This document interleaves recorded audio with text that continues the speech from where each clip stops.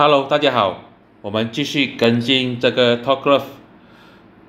如果你是第一次来我的频道，记得要看回我之前讲的 TOPGLOV， 我已经讲了大概一大半年了。你要看回我之前的这个 TOPGLOV 的视频，这样你就可以把整个故事把它整个串起来，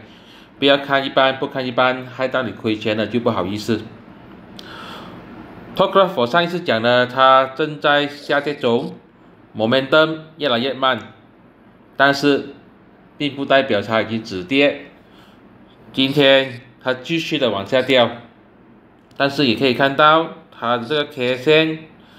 它的这个 body 是比上面那些是小了很多，它是随时会止跌的了，但是我们不知道在哪里。上一次我们讲的就希望呢才会在这个位置止跌，这筹码 0.645， 因为这边有个筹码峰，它应该是可以守住它，顶住它。这样如果在这个位置 0.645 弹上去，止跌回升，这个呢就是一个很好的买入讯号，然后做一个小反弹，目标价就是这个 0.8。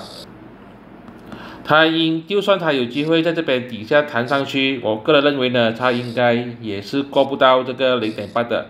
短期里面是过不到，它要点时间继续把它洗。我们就是要抓这个底，最低的底 0.645， 而操作方法呢，就是我刚才讲的，目标价是 0.8， 然后再回来的时候再买入。这个是用这个 price action， 价格行为来做一些判断的。